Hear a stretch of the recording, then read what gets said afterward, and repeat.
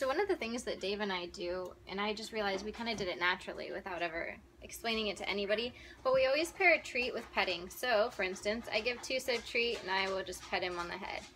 And the reason we do this is he's not actually very cuddly or snuggly at all. So when I give him a treat, I know that he's not going to bite or anything because he's occupied taking a treat. It also helps pair petting with a positive thing such as the food. Good job, buddy. So a lot of the times I will literally just, and to tell him I'm going to do it, I do this, pet him, and then I can give him a treat.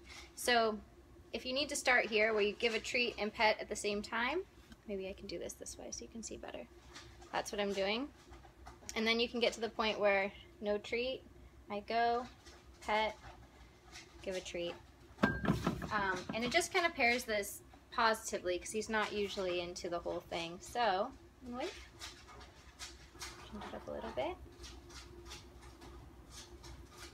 So he realizes what I'm going to do.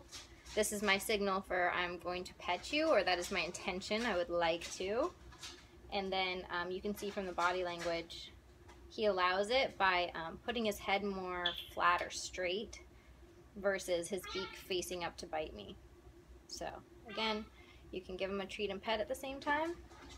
And always the treat first, the petting second. And then it can grow to being like this. Good job, buddy. And you can make it longer and longer as you want.